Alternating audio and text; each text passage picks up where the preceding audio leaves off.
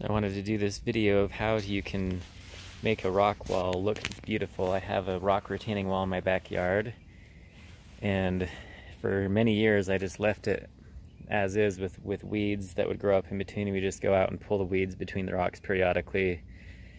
We'd get morning glory and grass and other weeds growing in between the rocks, kind of like grass like this from the lawn would get down in between the rock wall, and that just wouldn't look as nice. But now we have some nice flowering succulents. The sun is just coming up right now, and so these succulent flowers open up with the sun and they close at night when the sun goes down. They're kind of amazing, beautiful plants.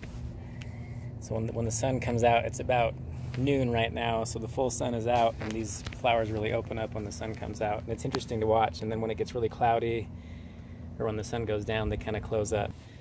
And so I wanted to show you how I was able to plant succulents between the rocks in my rock wall. It's kind of a tricky process. So the first thing you want to do is pull any weeds from between the rocks. And sometimes if you can't get the roots out, maybe even spray with some Roundup or some kind of herbicide to kill the weeds that are between the rock wall. And then wait a week or two, and if you see weeds come up again, you can either spray again with Roundup or pull the weeds out again. So what you want to do is pull the weeds out as best as you can, because one thing I noticed is we planted some succulents right here, and you can see there's a little bit of crabgrass growing out from between the succulents, and also this leaf of this dandelion leaf right here. So I got some weeds that I didn't completely 100% remove, and so if you don't get all the roots out, and some of these weeds will grow back in between the succulents, and later, after the succulents are growing and established, it's very difficult to pull out these grasses without also damaging the succulents that you have in place. So the first step would be, as I mentioned, is to eliminate any weeds from the area where you're going to be planting the succulents. And like I said, you can use a chemical like Roundup, which, you know, there's controversy about Roundup and how good it is for you. Of course, you don't want to ingest any of the Roundup or breathe in any of the Roundup, but Roundup can be used to kill some plants or other herbicides, so that when you plant the succulents later, you won't be getting these weeds come up in between the succulents that you plant. Or just pull them and wait a week or two and then pull them again and thoroughly eliminate any weeds in the roots. So that's the first step. The next step is you're going to want to find a place where you can create like a little pot between the you want to find a place where you can create a little pot between the rocks. So here's one example. You see, like I put a little rock right here, and there's a little soil with a little pot right there where they can hold dirt and water. So maybe another rock here would be better. Anyway, this one didn't work for some reason because it didn't get enough water or sunlight. Here's kind of a little bit of a dead succulent, but I'll go ahead and try a plant here again. But this is kind of the idea of what you want to do. Is you want to create a spot where there's a gap in the rocks.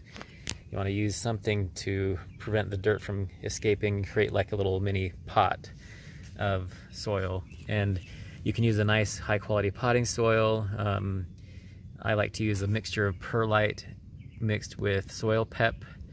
Soil pep is kind of finely ground mulch or finely ground wood chips, basically.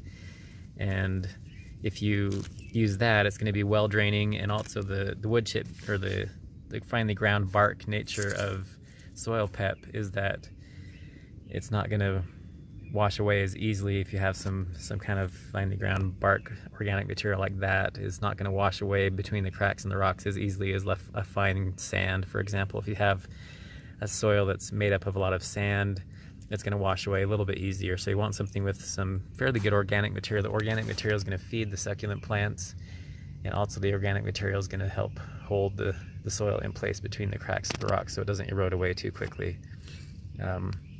But you also want something that can be well draining, like have a little bit of soil pep, a little bit of this bark mixed with perlite as a soil to go between the rocks. The soil in my area where I live in Utah is a lot of clay soil, so I also made little pots out of clay. You can kind of see right here, I made a little pot out of just some clay. I took some clay soil that we have. When it's wet, you can kind of form the clay soil like clay, basically, and create a hard pot that hardens when it dries, and then that will hold the soil in. And then underneath that, I have a little bit of that better organic type of soil with soil pep and perlite. Here's another example of a spot where there's kind of a natural pot being formed by this big rock here.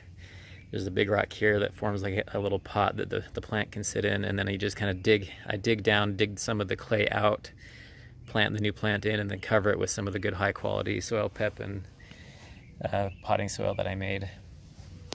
So again, it's just about finding gaps in the rocks where you can find a little gap in the rock where you can dig some of the clay out or whatever soil is there, plant the plant in, then put some high quality soil around it to cover the roots. And then just like any plant, when you plant them at first, you want to water them really thoroughly at first. You make sure you water them every day, at least a couple times a day when you first plant them, because the tricky thing that on a rock wall is it's vertical, and so the water doesn't stay there very well. So you have to do a fine spray or a fine mist, so the water doesn't, when you're watering, you have to be very careful that the water does not erode the dirt out from around the plant, so you don't end up with roots that are just hanging in the air. And I live in a very dry, hot desert climate. In the summertime it's dry and hot, but in the wintertime it's cold and sometimes snowy. So luckily these plants have done fine in the cold weather, but you also need to make sure that when you water that you don't spray these too harshly, because you don't want to erode away the soil when you're watering them. But you also do have to water them very frequently when they're first getting established. For the first several months, if you plant them in the summertime or in the dry part of the year, they need to be watered very frequently, because they're just hanging in a rock wall, and the water can wash away fast because it's a steep slope. So they're kind of tricky to get established just because of the nature of the cracks in the rock. Sometimes I had one of my plants die. I'll show you that one in a second here. But you just want to find gaps where you can dig a little bit in, plant the plant and cover it with soil, and then water it enough to get established. And I'm still kind of working on this area. There's some gaps still where I would like more plants to come. And over here I put some of the more ugly plants right here because you can't see this side of my rock wall from my back deck or my back porch as easily.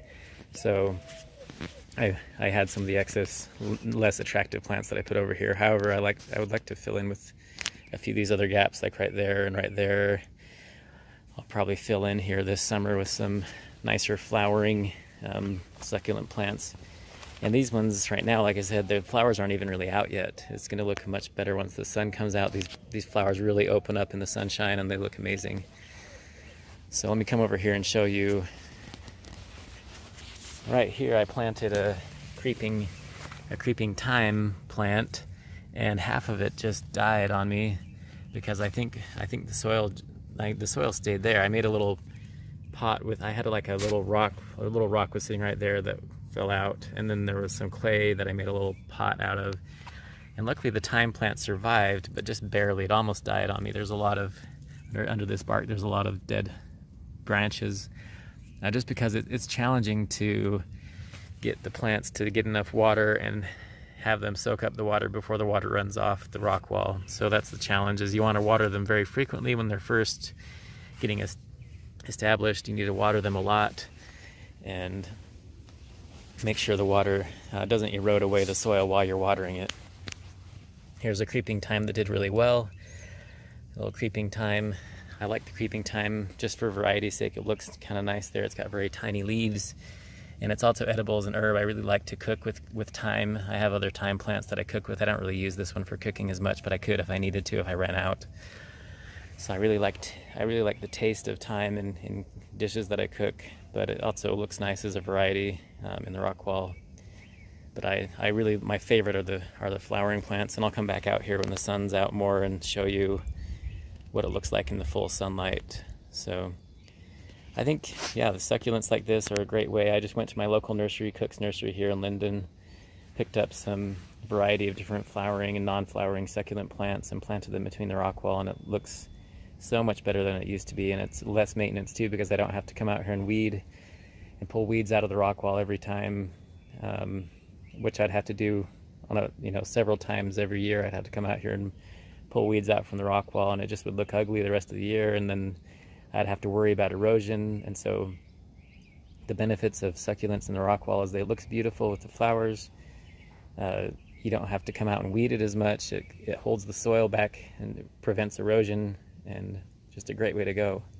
So if you're thinking, if you have a rock retaining wall with gaps like this, and you have problems with weeds and it looking ugly, then spend some time and effort and money to plant some succulents here. And these do get watered by my sprinkler system, so now that the plants are established, I don't have to come out here and water them ever. They just get watered by my sprinkler system. I don't have to worry about them. They're taken care of now that they're established. I don't really have to water them at all, except for if there's a spot that gets dry, or if I plant a new one, then I'll have to water it. But now that they're established, they're doing really well. And these have only been here for maybe 1 year. I planted them I think it was last summer that I planted these, so these haven't been there that long, maybe a year and a half. I can't remember. It's been a busy year and a half. So anyway, I definitely recommend putting succulents between your rock wall. Another thing you could plant between your rock wall that I did is I had some extra strawberry plants that I had to remove from one area of my yard, and I decided to try experimenting by putting strawberry plants in the rock wall as well. And the strawberry plants, they don't look nearly as attractive as the succulents do, but they do help hold the soil back. And I kind of did the same strategy where I created a little pot, pull that little weed out, but I created a little pot with like sticks and little rocks and then some dirt or soil, and I planted some strawberry plants, and then I watered them frequently, just like you would with anything that you have to plant in the rock wall. But again, I don't like the way the strawberry plants look as much, but it's nice to get some strawberries. You know, we're getting a few little berries, you know, growing in the rock wall. And then as these send out little shoots, you know, the strawberries will send out little leaders. You can kind of train them to grow and to fill in other spots where you need more plants to grow. So I'll kind of train these strawberries to fill in the spots. The downside though of these strawberry plants is they're not going to block the weeds as well. I still get morning glory growing in here. Still get some weeds down here growing. But there's another strawberry plant. Here's another example of some weeds that are growing in front of my strawberry plant. I'll get that one out. But anyway, I like the strawberry plants in the rock wall for the berries, and it's just kind of a nice variety. But for the very best looking thing, I would do the succulents, or the creeping thyme looks pretty good too. And the succulents and creeping thyme will really fill in those gaps better than a strawberry plant will, and really prevent the weeds even more than a strawberry plant would. So up here where the strawberries are, still a little bit more maintenance. I just barely planted these strawberries in the rock wall this spring. Some of them I planted over a year ago and they survived, but other ones I had to plant this spring in the rock wall. So I definitely recommend the succulents as the best solution for making a rock wall look beautiful. Another example of a little gap between the rocks, I put a little tiny pebble there and some dirt to kind of create a little mini pot where the soil sits, so the soil doesn't rush out, the water doesn't run off. So again, here's another example, a little rock with some dirt behind it, and you can plant a plant in the hole there. So I kind of did the same thing with the succulents. You know, you can find spots where you can plant a plant. Again, there's another example of a pot that I made, you know, in the crack, so it will hold the soil back, and then the succulent will cover that little pot that you made, and it will look beautiful. Here's another example of a spot that's kind of a natural little pot formation. I need to plant something there. Some of the gaps in the rocks just are natural good pots anyway. You just have to dig the dirt out from between the crack and plant the plant, then fill it in. Other spots I had to kind of engineer a pot to fit, and so planting these plants in the rock wall is actually quite challenging. It's kind of tricky. You have to buy different size plants for different size holes in the rocks, and then create a little area where you can fit a plant and plant it and then water it frequently. So it's not easy to get plants to grow in the rock wall. It takes some time, especially when you're planting the plants to begin with. It takes some time. You have to pull the weeds and make sure that it's weed free. Then you have to carefully fit a plant in the cracks and the gaps in the rock wall, and carefully bury it and carefully water it. And so it takes some effort getting them established, but once they're established, they're pretty low maintenance, and they are well worth the effort because they look amazing. So here's one example of a pot that doesn't have a plant in it, but that's kind of what you do. You can use a little flat rock like this, or just some clay soil, and pack it in and create like a little pot made out of clay, soil, or a rock. and then you plant the plant there. And so you just want your goal is to try to prevent the soil from eroding away when you water it, because what's going to happen is when you water these plants, if it's just loose sandy soil, it's gonna wash out every time you water it. So you want to do something to prevent that from happening. Create a little dam or a little pot. You can use sticks, like little pieces of wood, scrap pieces of wood or sticks as a pot. You can use a rock, you can use concrete, you can use clay. If you have clay soil, that the clay, once it hardens, can form kind of a clay pot, and then fill it in behind that clay pot or that rock pot with good quality compost soil with perlite or some sandy mix that can be a healthy soil to keep the plant alive and keep the plant growing well. And then recently I just added a little bit of compost type soil just to cover it and add to, because once in a, you're going to want to add a little bit of soil once in a while, because as you water, the soil is going to erode, and you want to do something to help keep the soil in place. So that's one example of a pot. Here's another one where you can see there's like a flat rock, like a table basically. There's a table, and I built a little pot out of clay and then put some higher quality soil underneath that to bury the plant in place, and it took and grew. Sometimes the plant won't work if there's not enough water or sunlight that it's getting, but that's how you got to do it, and create little pots that fit in the rock wall and the gaps in the rock wall. And sometimes there's perfect natural little gaps that form a perfect little pot.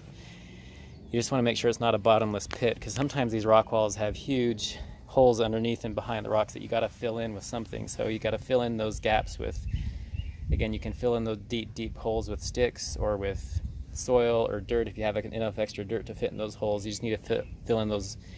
There's sometimes little bottomless little pits that are behind the rock wall. If it's an old rock wall that's been there for many years, as the water seeps through and around it, sometimes there's big holes behind the rock. So you got to fill in those big holes so that when you plant the succulents, you don't want them just to be hanging with the roots hanging in the air, because the roots need to be in contact with soil so they don't dry out.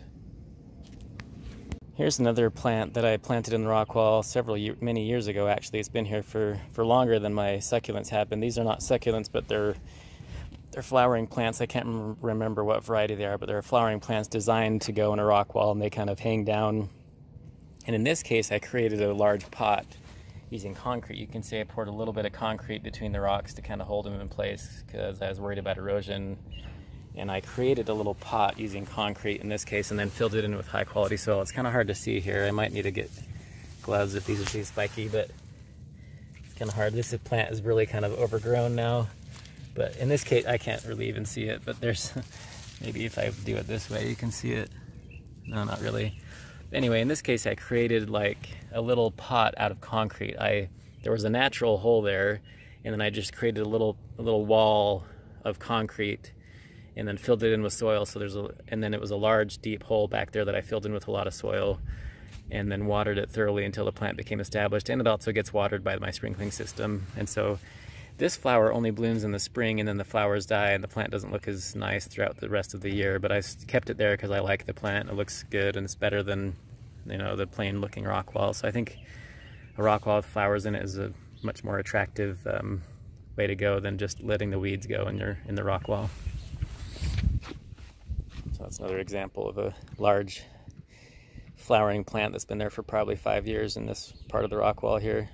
Here's another spot in the rock wall where I would like to plant more succulents. We've got some flowers that have grown between the cracks in the rock. Here's an example of a plant that just kind of planted itself. We've had some of these same purple flowers that are up here on the hill that have kind of seeded themselves down in the middle of the rock wall, and we've left it there because it'd be better than weeds. So we've allowed some of these flowers that come off the hill naturally to stay in the rock wall and grow. Again, I like the look of the succulents better than these kind of flowers that are in the wall, but again, we've left them. But I would eventually like to get more succulents that plant in here and look nicer and stay nicer looking year round. I have another flowering plant, kind of like the one that was on my side yard, that's right here in this natural pot-like thing that's right here. So it's right here. There's kind of a natural pot where we could plant something, and I might actually fill this in with a succulent instead of this plant that's here now.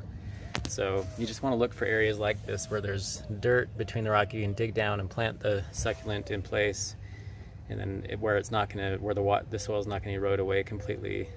Again, it's tricky to do, but you can find areas where it's going to have a good natural area to fill in. If you have an area in the rocks that's kind of, like I said, like a bottomless pit, you can fill it in with some of this organic material. This is kind of soil pep type compost mulch, wood chip type material that's just finely ground, and you can use this to fill in, because this thick organic material isn't going to wash away as quickly as just sand would. So something like this has a lot of organic material too. It's going to help fill in those cracks in the rocks and not wash away immediately when you water, because it will kind of get stuck in the crevices and cracks between the rocks. So get something like this and maybe mix it with some soil pep so it will drain well, because if you just use only organic material, it's not going to drain well enough. And also sometimes this organic material is, as it's breaking down and composting, can create a lot of heat, and so you want to be careful you don't cook your plants. But this material can be useful for filling in cracks and holes in the rock wall. So you also want to be strategic about where you put the flowers or where you put the succulents. As you notice, I have a big rock wall here that I don't have a lot of plants on yet. I would like to have some there, but we just haven't gotten around to it yet. And so in the places where we notice the flowers or see them the most is where we planted them to begin with. But I would eventually like to fill in a lot of these gaps with, you know, some nice looking succulents. I just don't know if they'll get enough water or sunlight in this particular location. It's underneath a large pine tree here, so I haven't planted succulents in this spot yet. So be strategic about where you plant them. I think they do like full sun if possible, so plant them where they're the most noticeable. This particular spot needed a little accent, so that's where I first put flowers on this particular part of the rock wall. But you do want to spend your money strategically about where you're going to place the plants. Put them where there's going to be enough sunlight and water, and also where you're going to see them the most, where they look the most beautiful, where you're going to be able to appreciate them, and where your neighbors will see them too. So here's the flowers in the full sun.